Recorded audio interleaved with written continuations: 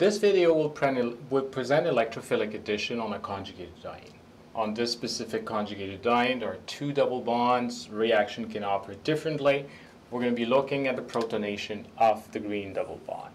Initial step, protonation, double bond electron rich will react with the proton electron poor to give two possible intermediate.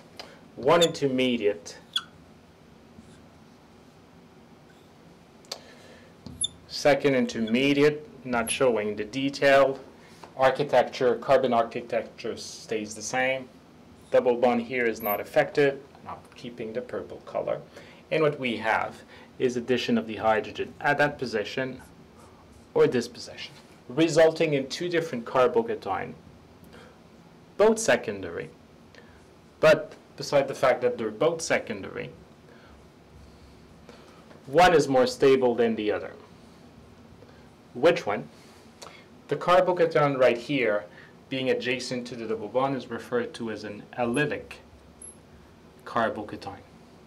Whereas this one here is too far to resonate or to allow resonance form conjugation with the additional double bond, is therefore not allylic. Being not allylic and this one being allylic, we have the resonance form on the right here, the secondary allylic carbocation being more favored than the other one. So that means that we don't have formation of this intermediate, or if it's formed in minor amount, negligible. So we can continue the mechanism with the secondary allylic carbocation being more stable than the secondary, not allylic carbocation. Okay. Because it's secondary and it's allylic, there is possibility of resonance. That is the way to show that with this set of arrow here with two ads on the same line indicating delocalization of electron and indicating that we're not writing a different intermediate, we're writing a different representation of that intermediate.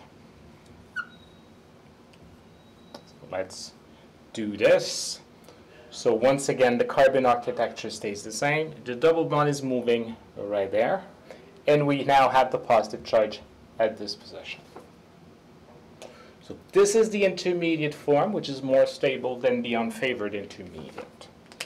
In the next step, we can draw the bromine. More specifically, the bromide with a negative charge. And that bromide can react with the carbocation. So we can have addition of the bromide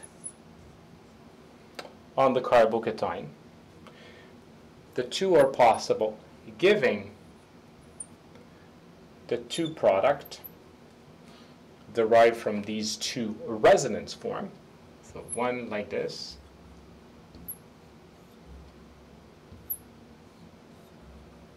so both products will have the same carbon architecture. In this case, the double bond remains there, and we have bromine at this position. In the other case, the double bond stays at the same position, and we have the bromine adding on the carbocation. For the purpose of further discussion, it's important to indicate that the reaction here are reversible. We're going to see that this influences which product is formed. In that particular case, because of the relative positioning of the double bond, the two products are identical. That is a coincidence due to the nature of the starting material. That will not always be the case, so that's why it's important to look at the bromination of the two resonance form for this intermediate.